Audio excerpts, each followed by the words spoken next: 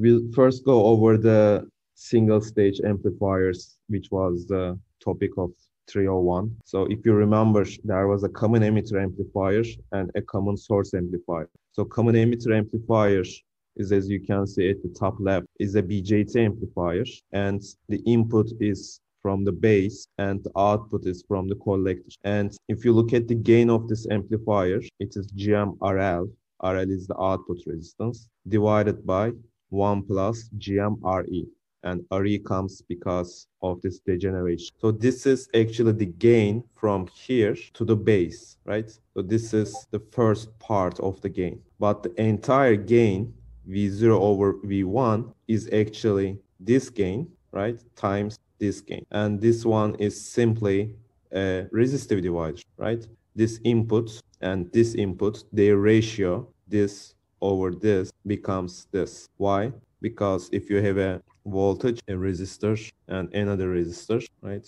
And you are basically getting this input. This is V input and this is V base. So V base over V input is simply this resistor divided by the total resistance. RB, RIB, this parallel this gives you this resistor plus RL, which is this, is the total resistance. So that's how you look at these formulas. And the RIB is input impedance, which is R pi times 1 plus GM-RE. Similarly, output impedance is this one when you look at the circuit from output, which is R0 times 1 plus GM-RE. Normally, this is the small signal, like basically AC representation. This RL is actually like this, right? VCC. But because it's small signal, this voltage DC turns ground, so we can write RL, connected to this port and to the ground. So don't get confused about it. Similarly, if we look at the other circuit, it's a common source amplifier.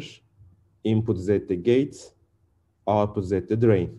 It's the same logic. GM-RL divided by 1 plus GM-RS, because we have the degeneration at the source. And similarly, we multiply this. This is that one. We multiply this with the ratio. What is the ratio? This voltage divided by this voltage. Because we are looking at the entire gain, right? V0 over Vin. So this shows you the first term, V0 over V gate, and the second term, V gate over V in, right? So that is V0 over V in, because V gates cancel. And because this is CMOS, there is no R pi, right? R pi is infinite. So you just put infinite here, basically. Well, then that's infinite. That's input impedance, infinite. Well, what is the output impedance? The output impedance is R0, 1 plus GM-RS. Similar logic. These are R in CE, R in CS. Basically, if you look at it not just from the amplifier, but if you look at it from this side,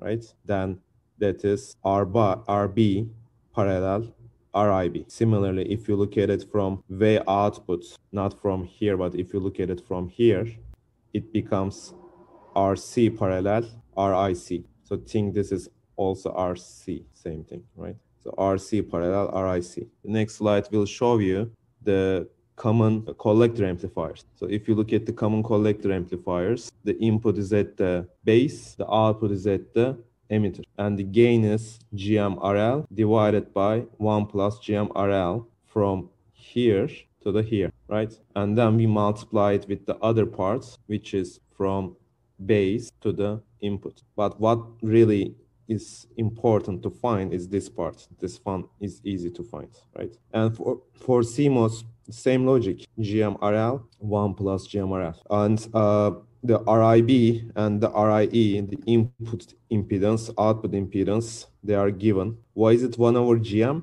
Well, when we look at the output impedance from here, actually, if you draw the small signal resistance, you'll see that the impedance looking from here is R pi over beta. Okay, so that R pi over beta is equal to 1 over GM, because GM was beta over R pi, something like that. So this is also called, if you remember, RE. Okay, so RE is equal to R pi over beta. And similarly, for the CMOS, the input impedance is again infinity, right? And the output impedance is 1 over GM. So, and then, where is this? Okay. And if we look at the other amplifier, which is this time common base, right? Because base is ground. And input is at the, this time, emitter, and output is at the collector. So the gain GMRL, or the CMOS GMRL, and then the total voltage gain is the first gain GMRL times the second gain, which is this divided by this. And the RTH, so this parallel this, for simplicity, they call it RTH, okay? So this is like the second term in the previous slide. So the main gain from V0 to the V input is this, and then from here to the input is the other, okay?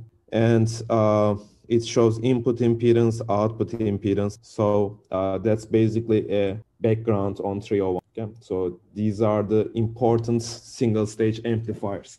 Well, why is it important? Well, because in the differential stages, you are doing half circuits and you'll be solving this, right? That's why it's important. So let's go through the differential amplifiers quick. So this is a simple differential amplifier, a CMOS differential amplifier. So if you look at it as a differential and common mode perspective, there are two signals. The common signals is the common mode signal, right? And if you look at the differential sides, common mode is connected diff over 2 and minus diff over 2, right? So V in 1 is V in Cm plus V in diff over 2. V in 2 is V in Cm minus V diff over 2. As you can see, there is a current mirror at the left, and this current mirror is connected to here, VC, VC, right? They are same node. So basically it gets the current from IRF. So there are four important terms, four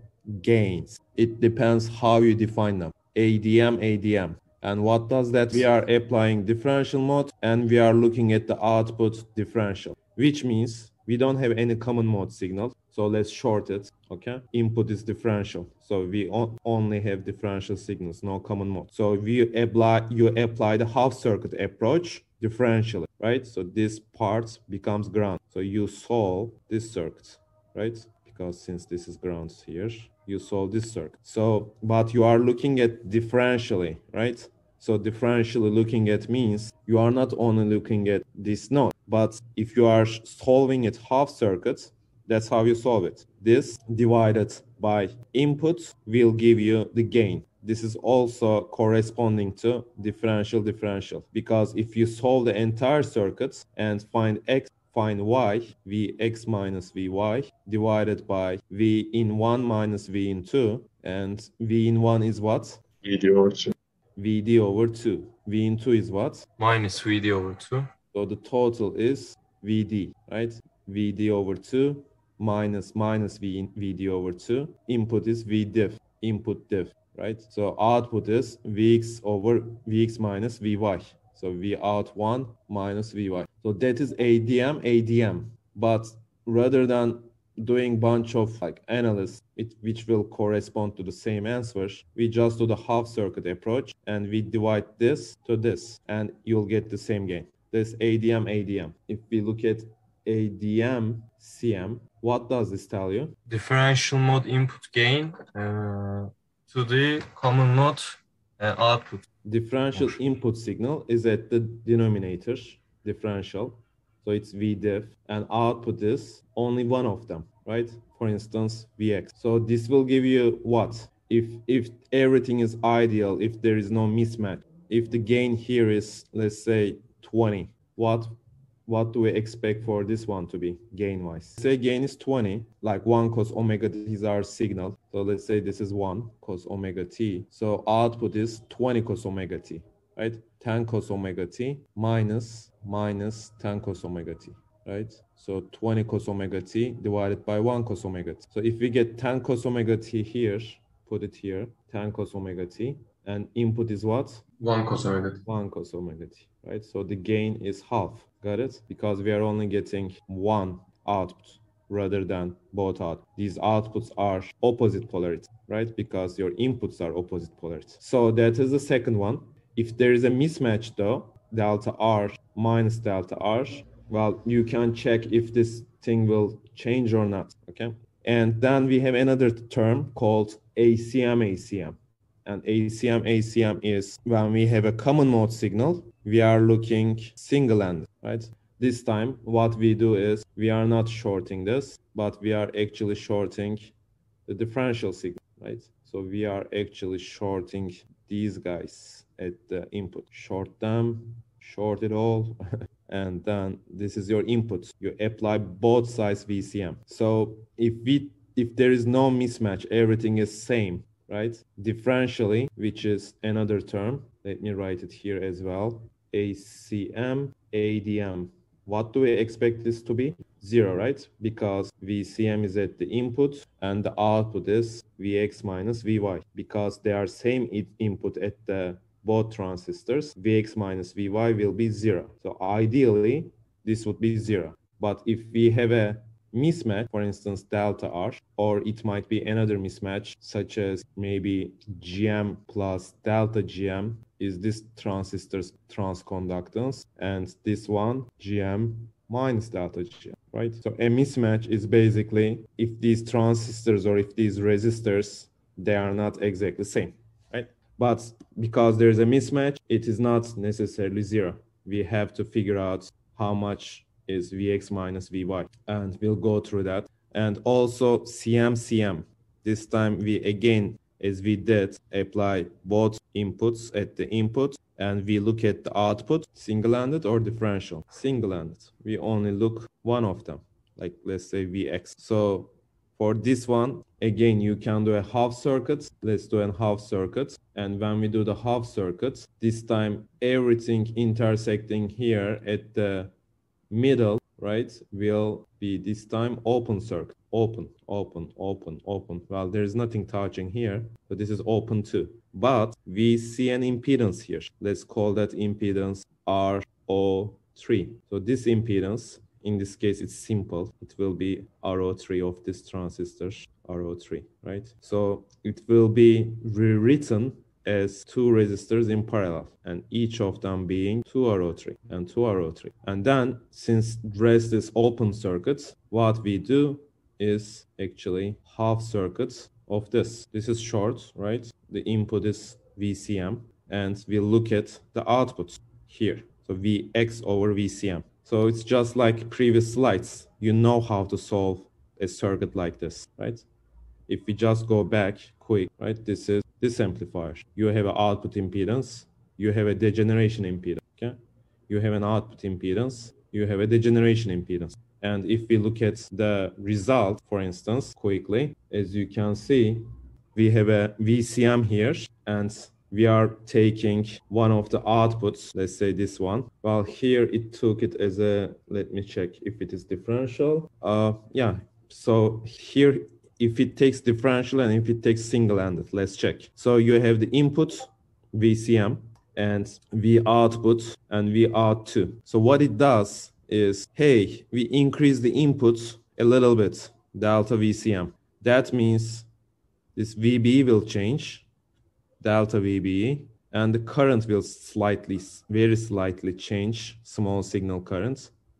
So it is delta IC times 2 REE. Why 2 REE? Because, you know, actually there is 2 REE here, right? So when the current changes, this voltage will change this much. And we rewrite delta VBE as delta IC over GM. Why? Because the current change due to the VBE change is GM delta VBE, right? That's the logic of transistors. We change the voltage, we see a current change, right? That's the entire logic of amplification. And so we rewrite this term, we take the delta ICE and we rewrite it as VCM, delta VCM over 1 plus GM plus 2 REE. And as you can see, a small change in the voltage corresponds to a small change in the current. And we can see how much V out changes. Well, V out is VCC minus RCC times current. So if this current changes delta,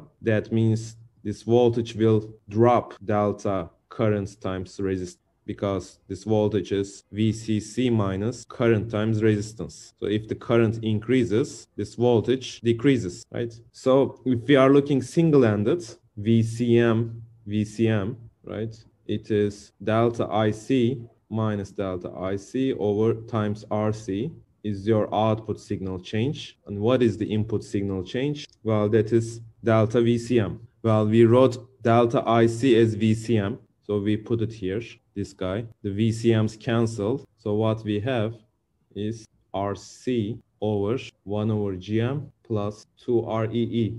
Well, if we multiply both sides with GM, what do we get? GM RC 1 plus GM 2 RE. Well, does this look familiar? It does, right? Well, this is the gain of this half circuit. I just explained you the logic behind it. So if you go back, GM-RC divided by 1 plus GM, 2RE, right? This was 2RE, 2RE. So if we go back to the 301 slides, well, GM-RC divided by 1 plus GM-RE. GM-RC divided by 1 plus GM-2RE. That is VCM. But what if we look for VCM-dm?